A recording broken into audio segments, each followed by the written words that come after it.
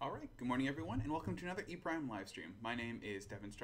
I'm the training coordinator for Psychology Software Tools, and today's task is a little bit of a personal one for me. So it is, for those of you that didn't check out the name of the stream below, it's the Psychomotor Vigilance Task. Now, the reason why it's so personal to me is just because it's all about sleep deprivation, and I'm sure we've all been there. So the point of the Psychomotor Vigilance Task is that participants are to see a black background, and randomly every 2 to 10 seconds they're going to see a red dot appear on the background. Now historically this dot is a red LED on the screen, and obviously we don't have red LEDs, or don't have access to them on a computer in ePrime, but we'll be simulating a red LED, and I'll show you guys how to do that. But what participants are supposed to do is they're supposed to react to this red LED as quickly as possible. Now this task sounds really easy, but it goes on for, historically speaking, 10 minutes. Now, after that, your attention starts to drift, and what we're logging here in the Psychomotor Vigilance Task is every time that the participant's reaction time to that red dot is, or the red LED, is over 500 milliseconds. We call this a lapse. Now, this lapse represents attentional drift, or their attention wandering or going somewhere else, and is usually a pretty decent indication of sleep deprivation, which, like I said, is something pretty personal to me, maybe personal to some of you too.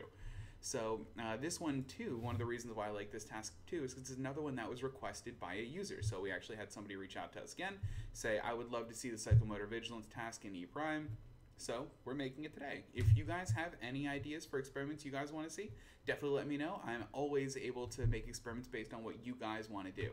I always want to, kind of tailor these to what you guys are interested in. So feel free to leave a comment on the video if you have an idea of a task you'd like to see. Otherwise, we're going to go ahead and jump right in.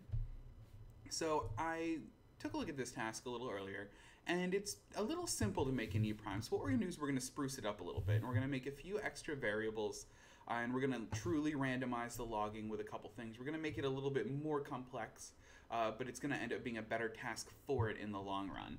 So what I'm going to do is I'm going to make the very bare bones version of the task, and then after we do that, we're just going to build up on it until it becomes a pretty cool task.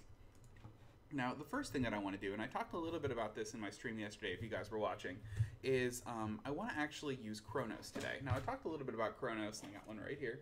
I talked a little bit about Chronos yesterday, mostly because we talked about response latency with the mouse device. Now, I said the mouse wasn't particularly great and was subject to large debounce times, and that's pretty accurate. Now, since we're looking for responses here that are going to be less than 500 milliseconds, that's a pretty small response window. So I want a device that's going to have the lowest possible latency for logging those responses. That way I don't have any, I logged something as a lapse when it actually wasn't, something like that. So I'm going to be using the Chronos as my response device today. So let's go ahead and just add that to the experiment. So to add that, what you need to do is go ahead and double click on the experiment object at the top of your structure window, click on the devices tab, and then just click on add at the bottom. Now you see our full listing of devices here. Obviously the one that we're going to want today is a Chronos.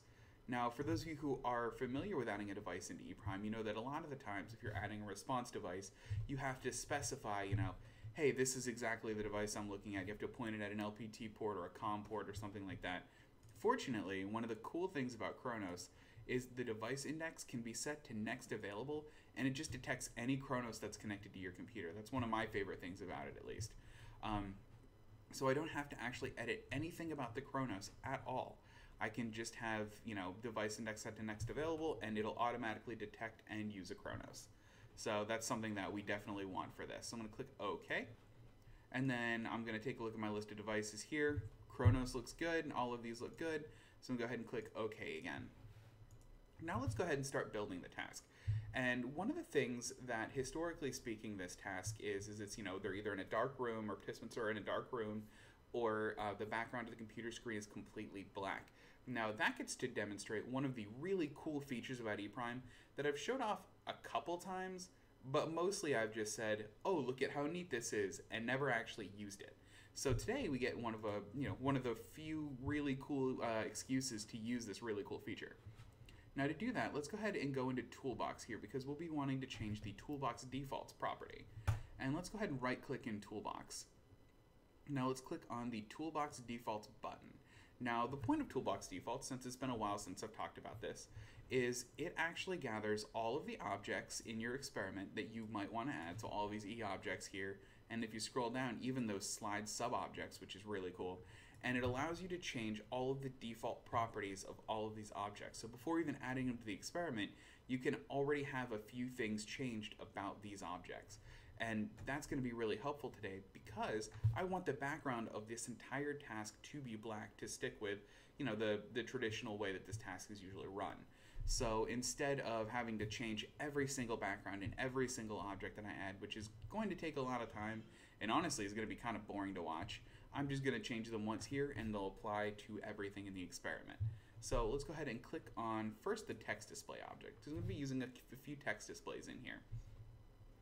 And I want to change this back color property. Now by default it's set to white, which, I mean, if you've ever worked with ePrime before and added a task event or added a text display object, you know that it just has that white background with a black text. Now I'm going to go ahead and change this from white to black, which happens to be the first thing that appears when you click on the drop down.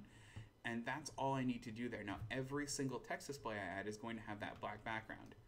And then I also want to go down here to forecolor. Now forecolor by default is also black, and in this case might actually end up hurting us because that forecolor being set to black on top of a black background is going to make your text invisible, and you want that text to be visible to participants. So I'm going to go ahead and change that forecolor from black. I'm going to scroll down just a little bit here to white. Now, every impulse of me, or every one of my impulses, wants me to go ahead and click on that save button, but if you do, it actually dismisses the dialog.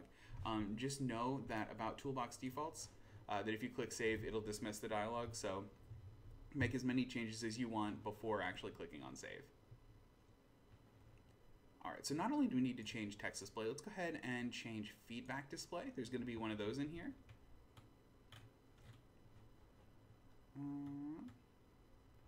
Alright, so what we want to change with feedback display here, there's only going to be one of them, so this isn't as important, but we only want the feedback to be on the screen for 500 milliseconds. So we're going to change that duration property there from 1500 to 500.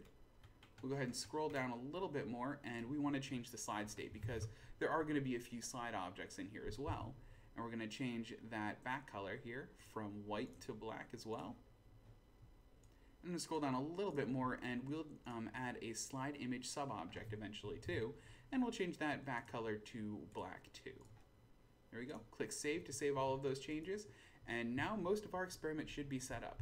Now there is one other place you can change the background that not a lot of people really know about in ePrime, and honestly I don't think I've ever discussed on this channel before, and that's up here. If you go into the experiment object, click on Devices, and then double click on this display device, there is this default background color. Now, what the default background color is whenever you run ePrime or run an ePrime experiment, you get the startup info prompt in the middle of the screen. This allows you to determine what color the background is behind that startup info prompt. And since everything in this experiment is going to end up being black, we're going to go ahead and change this default background color from white to black. And we'll click Apply and OK. So then that way we can just run the experiment, and when we run the experiment, it's just going to show up as a uniform black background, especially with the addition of all of our objects. So I'm going to go ahead and double click on the session proc here to open it. And the first thing I'm going to do is I want to add a welcome screen, just honestly like everything, or like every other task that we build here. Now the nice thing about the welcome screen in this one is the task is so incredibly simple that you don't really need to have a welcome screen and an instruction screen. Yesterday's, if you guys had followed along with the sustained attention to response task, we had a welcome screen, and then we also had just an introduction or instruction screen. We really don't need that today. I'm just going to throw everything on welcome because literally the instructions of this task are, when you see a red dot on the screen, press a button. So I'm going to go ahead and take a text display object from my toolbox. I'm going to drag it and drop it so it's the first object in the procedural timeline here. As always, the name of an object should reflect its function. So I'm going to right click on here, click on rename, and I'm just going to rename this one to welcome. And hit enter. Alright, so now that I have my welcome object made, let's go ahead and double click on it, and lo and behold, all of our changes from Toolbox Defaults already applied. So the background for here is white, and if I start typing, it appears in white font there. So this is definitely what we need. So let's go ahead and type some very simple instructions. To the task.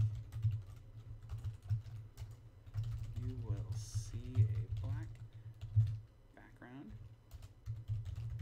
for 10 minutes. If you see a dot on the screen, press the center key on Chronos device as quickly as possible. Press any key on the Chronos to begin. There we go. So, very simple task. They're going to see a black background. Like I said, historically speaking, the task is 10 minutes long, so we're going to make our task 10 minutes long today. And if they see a dot on the screen, they're to push the center key on the Chronos device. And what I mean by the center key, if you don't have a Chronos, is it's just this button right here. There are 5 keys. It's obviously the one in the very middle.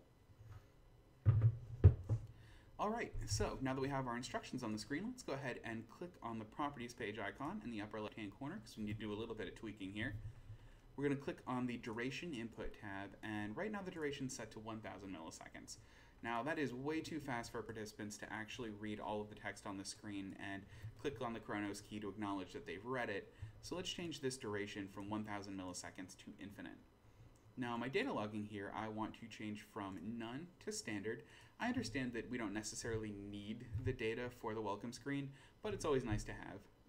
Now go ahead and click on the Add button in the Device Manager here, or under the Devices part of the input mask. So all we need to do now is just add the Chronos device by clicking on it and clicking OK. We can keep our allowable set to any. Correct doesn't really need to be set to anything, and we'll keep our time limit and action properties exactly how they're supposed to be. All right, so that is all the changes we need to make to the welcome screen. So we'll go ahead and click Apply and OK to save those changes and move on. All right, so like I said, unlike yesterday, we're not going to have another screen of instructions because I think they were pretty thorough already. So the next thing we need to do is we need to add the block list. And I mentioned this a little bit in my other live streams too, but if you're curious as to why we do the block and trial and session structure, definitely check out some of the other live streams. We do go into a lot of detail with a lot of those. So, you know, it's not necessarily worth repeating, but just know that that's why we do that and that we do go into that a lot in other live streams here. So I'm going to go ahead and rename my list one object just to block list. Because again, even though I'm only having one trial, I still want that session block and trial structure. We'll go ahead and double click on it to open it in the workspace here. And my procedure for block list is obviously just going to be block proc. And I'm going to hit enter. Again, it says the procedure does not exist. Would you like to create it? I'm going to go ahead and click yes. And if you watch over here in the Experiment Explorer, this little question mark, it's kind of hard to see because it's yellow here, but that little question mark there will turn into a procedure icon. There you go. And it says, would you like to make this procedure the default value for newly created levels? I don't. And the reason I don't is because I'm only just going to have this one procedure on here. So it doesn't really matter if I clicked yes or no to that, but generally speaking on the block level, you don't want to click yes to that prompt. All right, so now that we're in block proc here, we're going to make another list object, and this list object is just going to be called try list. Like I said, this task is pretty simple.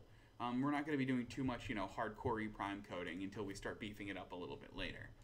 So we'll go ahead and double click on this trial list to open it in our procedural timeline here. And the procedure we're going to add is just going to be called trial proc. There we go. And I'm going to hit enter. Again, same prompt. It doesn't exist. Would you like to create it? I'm going to click yes. Would I like to make the default value for newly created levels? On the trial level, we do recommend hitting yes here. We're only going to have one level of the trial list though, so it doesn't really matter. Now the way that I'm going to do this is I'm actually going to make this run for a lot of trials. Probably more than ePrime can feasibly handle in 10 minutes. But we're going to change a property of this that ensures that it runs for exactly 10 minutes. So I'm going to set the wait here, let's just say to 100,000. So I have 100,000 trials. That is really the upper limit of how many trials we're going to get, and most participants probably aren't going to run into this. And if you want, you can even make it, 1 million or something if you want, just so there's a very large amount of trials. Or if you want, you can make it something like 10,000. and then go into the properties page here, click on selection, or sorry, this reset exit tab, and then just make it reset after 2 cycles or after 10 cycles. And then it's going to run a lot of trials for you. However, what I want to do though, is I actually want to go to this after exit list property. And I want to have it exit the list after 600 seconds, which, for those of you keeping track at home, that's 10 minutes. So this means this task is going to run for 10 minutes if I click apply and OK. And that's how I want to set this task up. Now I want to have it set or have it run for 600 seconds or 10 minutes. Because like I said, historically the task has been run for that long. Now since I have it set up like that, and since I have it, set to run for 600 seconds, I want to go ahead and add a few more trials to this wait object.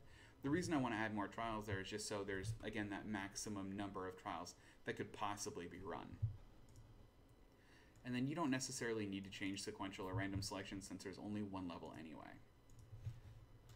So let's go ahead and jump into the trial proc. Now here's where the more random part of the task comes into play, because we don't necessarily want participants to get into a rhythm of knowing exactly when that LED or that red dot is going to appear on the screen.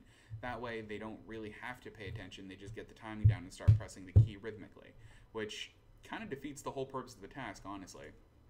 So what we need to do is we need to make a randomized variable that determines when the red dot is going to appear on screen. Now to do that, we need to first make our black screen. So just the screen that participants are staring at for the randomized amount of time. And I'm just going to go ahead and rename this one to mask. Now, what I had done while I was talking is I just grabbed a text display object from my toolbox and then dragged it and dropped it to the very beginning of trial proc. And I'm going to go ahead and rename this text display to mask. You can call this whatever you want. I'm just calling it mask. And if I double click on it, it already has all of the properties that I need it to have. It has a black background and no text. However, the one property that I want to change is this duration property. Now, this is where it gets a little tricky, because this task, at least in the version of it that I saw, this black background stays on or is, continues to not have that red LED show up for a random duration between 2 and 10 seconds. Now, you can't put random durations in here, you can only pick a static duration. So in order to make a truly random duration, what we're going to do is just a little bit of inline script. So if I take an inline object and put it just before my mask object on the procedural timeline here, I'm going to go ahead and rename this one, and we'll just call it set random duration.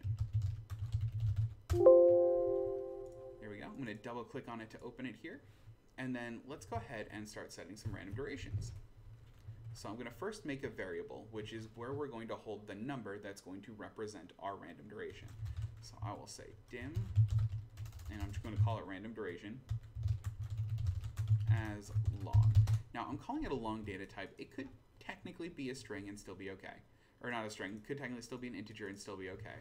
But I want it to be a long just in case it picks some really high number. I mean, honestly, the difference between integer and long was way more important way back in the day when computers weren't nearly as good as they are today, but computers have definitely gotten a little better, and the use of integer over long isn't as recommended as it was in the past.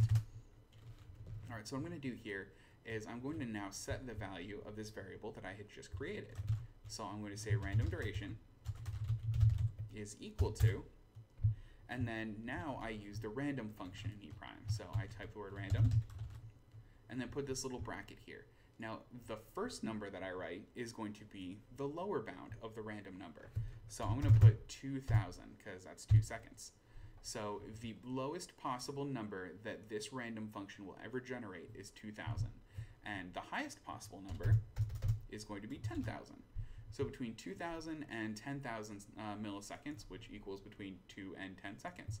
And since I have this random function here, ePrime is actually going to give me a truly random number based on the random seed that it picks when I run the experiment. So this is going to be a little bit better and a little bit more random than had I had, like, let's say a nested list in my trial list with a list of durations. That would have worked as well, but now I'm going to get numbers like 8,426 or something like that, instead of just a solid whole number of 8,000 or 9,000 or 10,000. So this is going to be a little bit better for that kind of random aspect of this task. So now that I set the random duration variable here, and then I actually have a number associated with it, I have to use it in the duration property of mask. Now the way that I'm going to use it, because I also want to log this in my data, because this is really important, this manipulation here, I want to make an attribute of it. So in order to make an attribute in inline script, you have to do something called a setAttrib statement. Now a setAttrib statement is, for those of you that aren't familiar with script, literally identical to going into a list object like this and clicking on this add attribute button. You don't need to do this ahead of time. You don't need to click on the add attribute button and add it in the list object ahead of time to make the attribute. All you have to do in script is type c.setAttrib. Now I started typing it and you can see the script sense popped up here. So script sense is just our little helper dialog. It lets you know exactly what you're doing here, and it starts to predict what you're typing. So I typed the word set, and ePrime just went, you mean setAttrib. It's kind of like Google recommendations for answers. You start typing, it goes, you mean this. So with c.setAttrib here, it says sets the value of an attribute at the current level of the context. Now what current level of the context means is it basically means it's setting that value of that attribute at this level in your data file. So basically, whenever you get your data file, it's going to change on a per row basis. So every trial is going to be different when it runs, and that means that every row in your data file is going to be different when you get this number. So I could keep typing setAttrib because it shows me what it looks like here, or if you want to be a little lazy like me, you can just double click on it and it does setAttrib for you. Now if I hit space and I type a little quote there, another function that we have here comes up called attrib sense. Now attrib sense just takes a look at all the attributes that you have in your experiment and it goes, do you mean any of these? And don't worry if the attribute that you're making doesn't show up on there. That's completely fine. Since we're doing the c.setAttrib statement, we can make brand new attributes like this. We don't have to actually change existing ones. So the attribute that I'm going to call here is just, or I'm going to make here, is just going to be called mask duration. Now that I have my c.setAttrib statement and my mask duration in quotes there, that means that I have a new attribute already set up. I just set one up. But now I have to give it an actual value. So I have to type comma and then hit space, and then now I have to give it a value. And the value of it is going to be the value of random duration, which is randomly decided right here. So you just type random duration. So now I have an attribute called mask duration that is going to be set to a random number between 2,000 and 10,000 milliseconds. That's perfect. So let's go ahead and use this. I'm going to hop into my mask object, click on the properties page icon in the upper left hand corner, go to duration input, and for duration I'm going to get rid of 10,000, and in square brackets I'm going to type mask duration. And I'm going to change my data logging here just to standard, but I'm not going to add any input devices. I don't want participants responding during this time. So I'm going to click apply and then OK. And now I have it. Now I have a completely random between 2 and 10 second mask. So the next thing that's going to happen after the random 2 to 10 second mask is the participants are going to see that red dot on the screen that I kept talking about. So let's go ahead and make that. First thing I'm going to do is close all of these tabs up here. It's really cool that you can tab between different parts of your experiment at the top of the window, but I really like to keep that area clean. So I'm going to go ahead and click on Cascade, and then we click Windows and click Close All, and that is so satisfying to watch. Alright, I'm going to open up my trial proc one more time. I'm going to take a slide object and put it just after my mask object, and I'm going to go ahead and rename this one to stimulus. So this is now the object that participants are going to be responding to. So this is really our timing critical object here. We need this to show up with the best timing accuracy, and we need it to show up as quickly as possible and log data as quickly as possible. One of the things that we can do to make sure that there is very little onset delay, or delay between when the object should have come on screen and when it actually came on screen, is by taking a look at one of the properties of this mask object. If I click on the properties page icon and click on the duration input tab, this pre-release property is the one that I really am concerned about when I am talking about the timing for the stimulus object. Now I know some of our users do tend to get a little confused when it comes to the pre-release property, because it actually doesn't improve the timing of the object that it's currently on. It improves the timing of the object that comes next in the timeline. So setting a pre-release value of same as duration, which is going to give it the entirety of this mask duration property, that's going to be randomly chosen, of course, giving that all of that duration is going to let E prime load stimulus for a very long time. And that's going to give it an onset delay of 0, if not, a very low number than 0. So that's exactly what we need there for that property. If you do have a timing critical stimulus, especially if it's something like a movie or a sound, some sort of media file that may take a little bit of time to load and buffer into the system, you're going to want to make sure that you set that pre-release property to something pretty high. Alright, so now that we have our stimulus object up, you can see that the background has accepted our change, of course, and the background here is going to be black, which is, again, exactly what we need here. So now what we need to do is we need to add our little red circle. Now, I cheated and made one in Microsoft Paint a little bit before this. So if I go to my experiments here, and I have live streams, I actually made this task beforehand, and I made a little picture here called dot.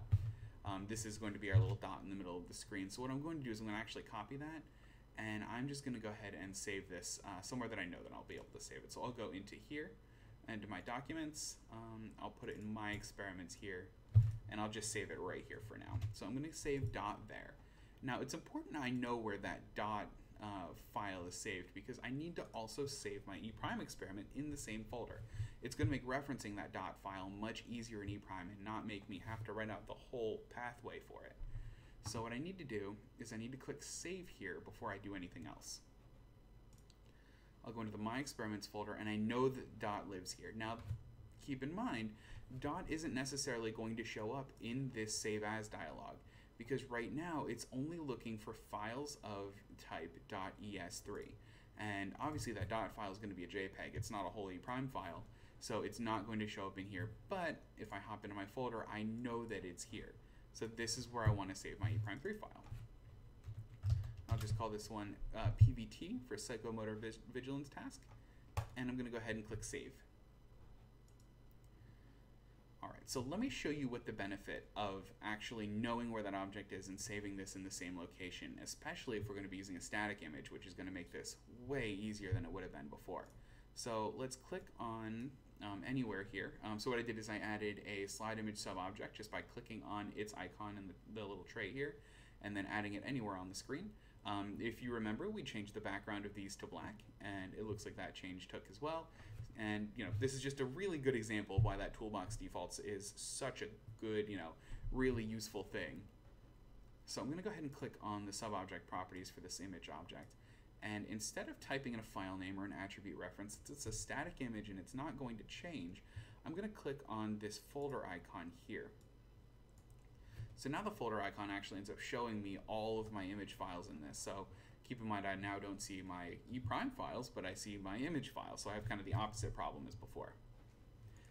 If I want to, I can just make it all files, and I can see all of my, I can see everything. Obviously, I don't want to load an ES3 file in there. I just want to load my dot. So I will keep my file name as dot.jpg. And like I said, that's really the benefit here of having this in the same folder as the image. Because if I didn't, I would have to make write out the whole pathway to this image. Now, I know it's kind of instinct for a lot of users to want to do that anyway in EEPRIME. So I can do, C, username, and then like my experiments, and then dot. But what this causes EEPRIME to do is it causes EEPRIME to have to go to the C drive, then go to the username, and work its way through this entire directory. And if I have dot in here, just dot.jpg, instead of that entire full pathway, EEPRIME just goes, okay, it's in the same folder as me, and grabs it much faster. So that's something that's going to be really, really useful for our task later. So I'm going to go ahead and click apply and OK here. And you're going to notice a pretty immediate problem with this. And that is that you see this dot really big on the screen. And obviously this is going to be really, really kind of in participant's face and not what we want for this task at all. So what we want to do is we want to click on this properties page icon here. And I want to change the stretch property from no to yes. And what it does is it actually stretches the dot to fill the entirety of the little object that I put it at. And the benefit of this is going to be that I can then resize the dot. Now, there is a little bit of a problem with this though, and that's if I go ahead and decide to resize the dot this way, I have an oval and not a dot. So you need to figure out what the aspect ratio of this circle is going to be. And for our purposes today, I'm just going to kind of eyeball it, but I know that this looks like a good circle to me, but it looks like a bigger circle. So I want to make sure that it's in that same kind of aspect ratio, but I just want to make it smaller. And if you really, really care about the size and the aspect ratio of your image, you definitely shouldn't be just eyeballing it like I am now. There we go. And we'll just shrink this just to a little more, because I mean, recall in the original version of this task, this was just a single LED that lit up. So this dot should be pretty small.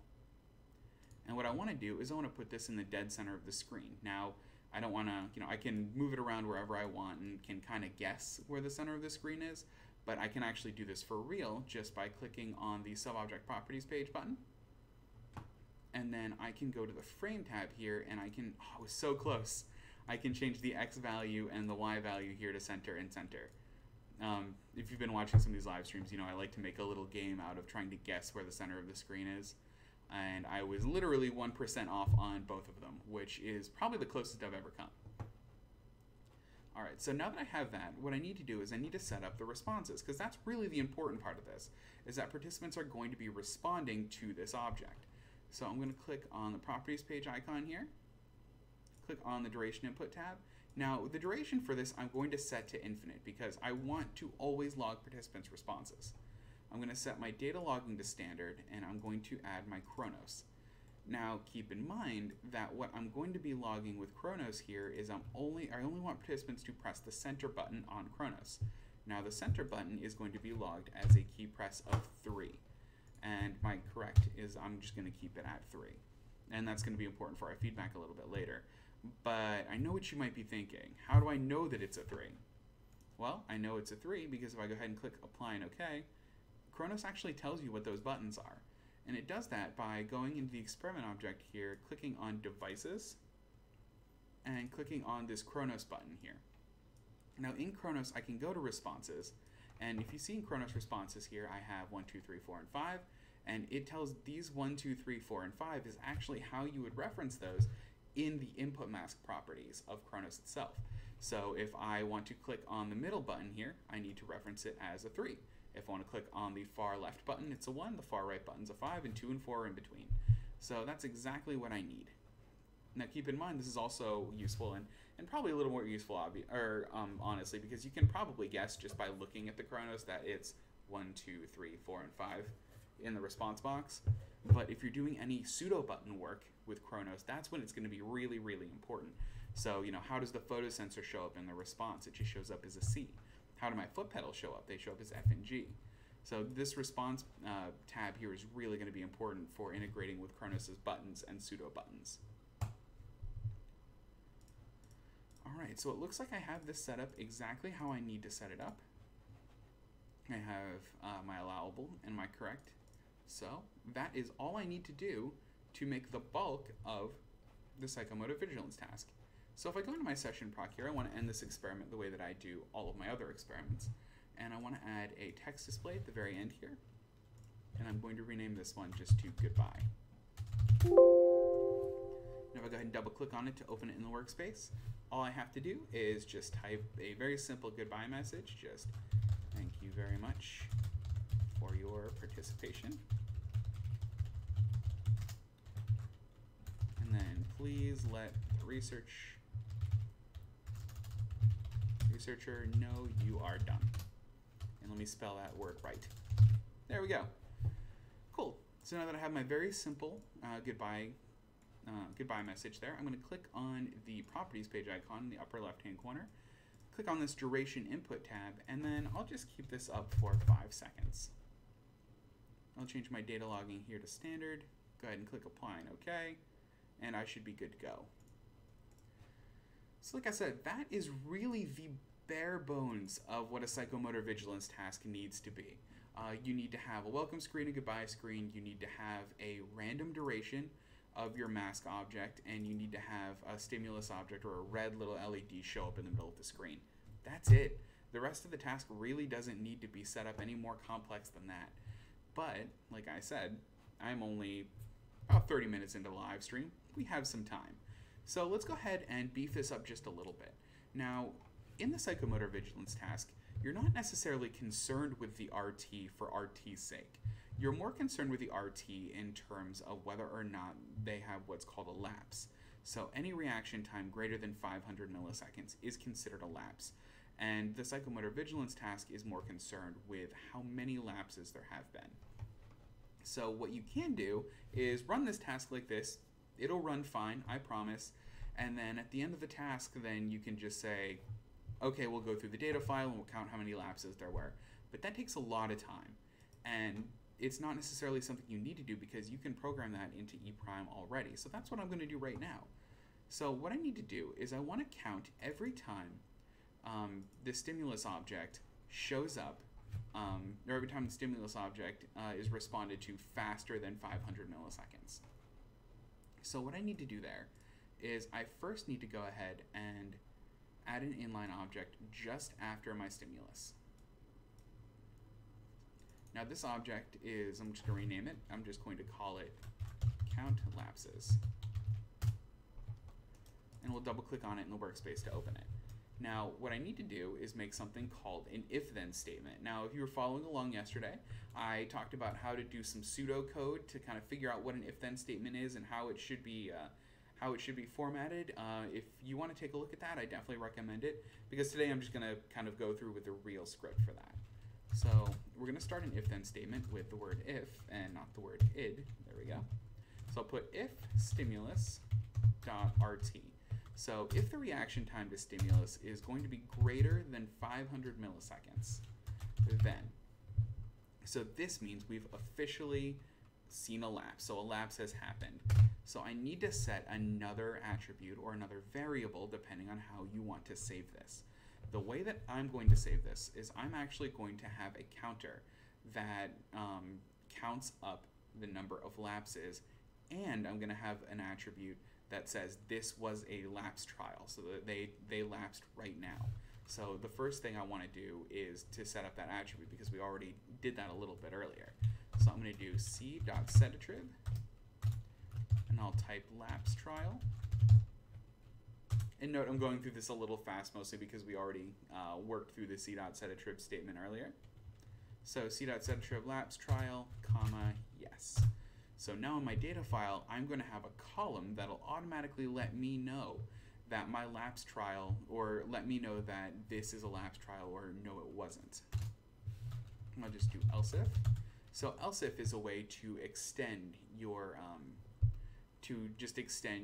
if then statement. So if I have another clause that I want to do, and in this case my clause is going to be if stimulus dot rt is less than 499 milliseconds, then stimulus, or c.setAttrib, sorry, lapse trial. And you can see there it actually pre-formatted it for me, which is really nice, is set to no. And I know I went through that a little bit quickly, so I'll work my way backwards here. So I have an if-then statement. If stimulus.rt is greater than 500, then I'm setting the value of an attribute called lapse trial and setting it to yes. And I have the other trial here, or the other case.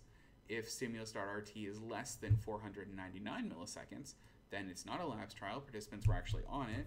So c.setAttrib lapse trial is obviously equal to no. And then once you're done with an if-then statement, all I need to do is just type the words end if, and I am done.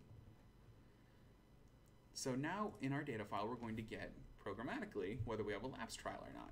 Like I said, there was one more part of this that I wanted to add too. I wanted to add whether or not, I wanted to add a counter to see how many lapse trials I actually have. So to do that, we actually need to start all the way up here in user script. So for our user script, it's where you define something called global variables. And a global variable is defined as a variable that can be accessed by every single level of an ePrime experiment. And what I mean by level is it can be accessed by the session proc, the block proc, and the trial proc, no matter what. So if I were to define a variable on the trial proc, I can't see it on the block proc or in the session proc.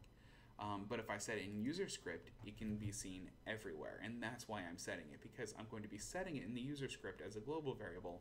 I'm going to be using the variable in my trial proc, and I'm going to be printing it to the data file on the session proc at the end of the experiment. So I want to go ahead and just make a variable using a dim statement. I'm just going to call this lapse trials as long. Again, I'm just using a long data type just in case, because I mean, if every trial ends up being a lapse trial, then this number could get pretty big. So I have my lapse trials as long. So I'm going to go ahead and take an inline object, and I'm going to put it at the very beginning of my session proc here, and I'm just going to rename this one to init. There we go. I like to start with capital letters here. I'm going to double click on it, and I'm going to change init here, or I'm going to, in my init inline object, I'm just going to do lapse trials equal 0, because at the very beginning of the experiment, you obviously don't have any lapse trials yet. So now I want to hunt, or want to go down here to count lapses, and I want to actually increment this lapse trials variable that I had made. So under my c.setAttrib statement, I'm going to say lapse trials equals lapse. Make sure I spell that right. Yep, lapse trials equals lapse trials plus 1. And I'm only going to put this inline script here for my stimulus RT is greater than 500, because obviously if the stimulus RT is less than 499, then it's not a lapse trial. They actually responded correctly and are actively paying attention, which is exactly what I want. So now that I set the variable, or I define the variable in user script, I set it in my init file there, or init inline object, and I'm incrementing it in my count lapses inline object, I need to actually print it to my data file. Now, the way that you automatically print things to a data file in ePrime is you use the c.setAttrib statement. So attributes kind of pull double duty. There's something that you can reference later in ePrime, and something that actually gets written to your data file, which is really what we want here. So what I'm going to do is I'm going to take an inline object, and I'm going to drag it to just before my goodbye object in my Experiment Explorer here. I could have also opened up the session proc and just taken it from here and put it right between my block list and goodbye object. Both of those work completely fine. And I'm just going to go ahead and rename, and I will call this print lapse numbers. I'm going to go ahead and double click on it to open it in the workspace. So now all I need to do is just a very simple c.setAttrib statement, just like we've been doing. And I'm just going to call this total lapses. And now in our data file, this is going to show up as total lapses. And it's just going to be the value of my lapse trials. So I'm going to go ahead and copy this instead of typing it out there. Copy just this line. And I'll just Control V to paste. And now I have c.setAttrib total lapses, comma, lapse trials. And that's really all I need now. So now I have everything that I need to have a more beefed up version of this file. Now what I want to do is I want to click on the generate button just to make sure I didn't make any syntax errors, and oh no, I did. So if I look here, I've been using something called lapse trials, and if I go into my user script, I spelled lapse wrong. So let's go ahead and spell this right. There we go. We'll click on generate again, and that's just a really simple way to fix really kind of easy to overlook mistakes like that, like just a simple typo or something like that. Let's go ahead and close all of those windows. Now the only other thing that I want to do is, if you recall, we're only really working with one button on the Chronos device. We're working with this middle one. And I don't really want participants to have to guess which one the middle button is, even though it's kind of obvious. So what we're going to do is we're going to go up into the experiment object here. We're going to click on the devices tab, and I'm going to double click on the Chronos device. Now I'm going to go over to the LED tab of the Chronos device, and this allows you to predefine what the LEDs are going to be whenever the task runs. Now I want participants to press the middle button on the Chronos whenever they see a red LED on the screen. So what I'm going to do is I'm going to make that button have the red LED appear. So I'm going to turn its current state to on, and I'm going to change its color to red. and I'm going to click apply and OK. That way there's that visual link to participants that they're going to see a red LED on the Chronos, and then that's what they have to click on, or that's the button they have to click whenever they see the red LED on the screen. So click apply and OK. I'll save this, and give me 1 second just to plug Chronos in here quick. Plug this. There we go. Plug Chronos in, and we'll go ahead and give this a run.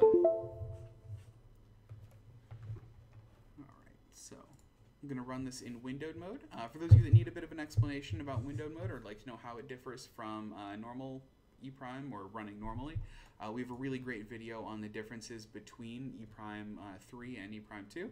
Definitely recommend checking that one out. Alright. Looks like it showed up on my other screen. Give me 1 second. There we go.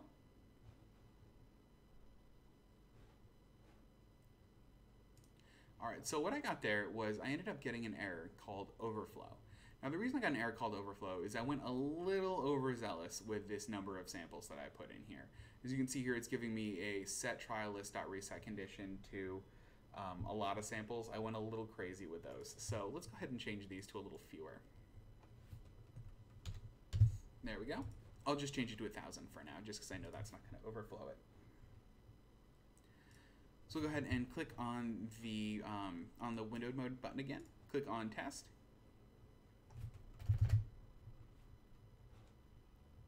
There we go. And I'm actually going to drag this window over here too. So this window allows us to keep track of the data as we're collecting it. And right now it says welcome to the task, but something you can't see that I'll definitely show you though is if you take a look at the Chronos, we now have our red LED showing up there exactly when participants have to, or exactly where participants have to respond on the Chronos.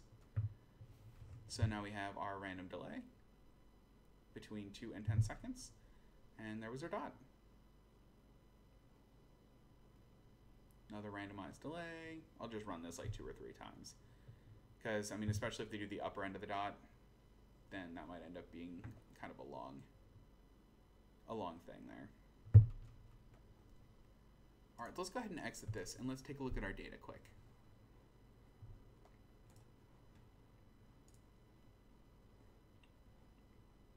Alright, so in our data file, really the most important thing that we're looking at here is going to be our stimulus.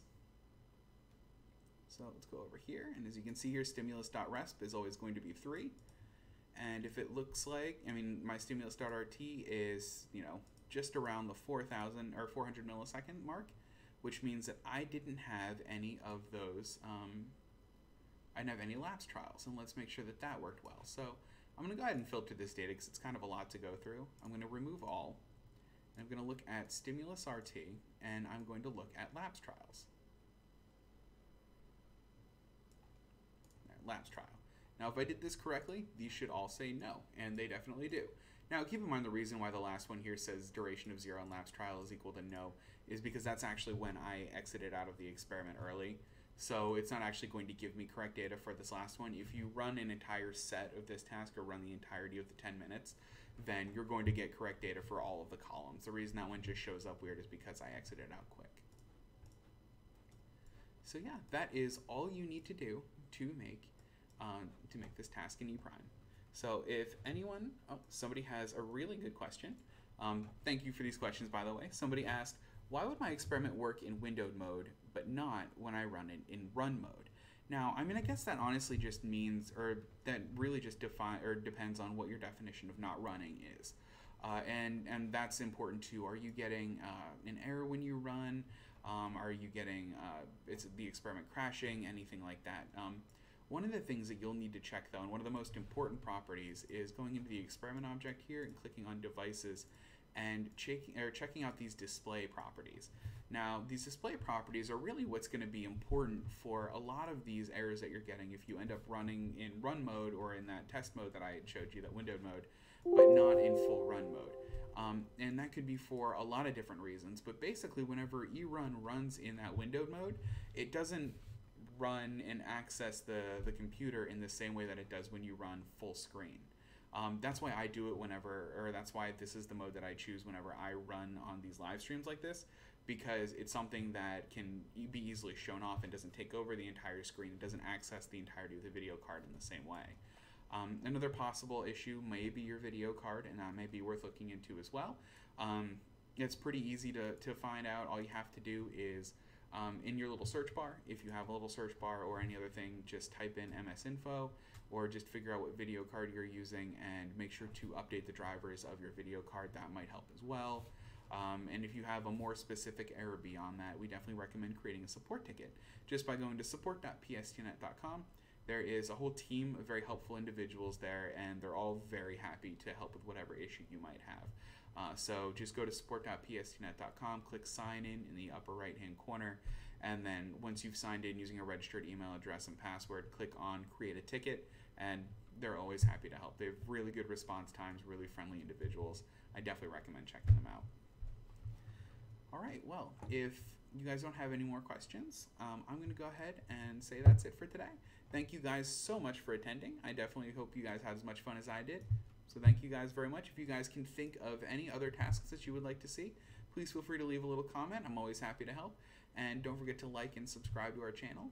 That definitely helps us out, especially from the business end of things. But thank you guys very much, and have a great day.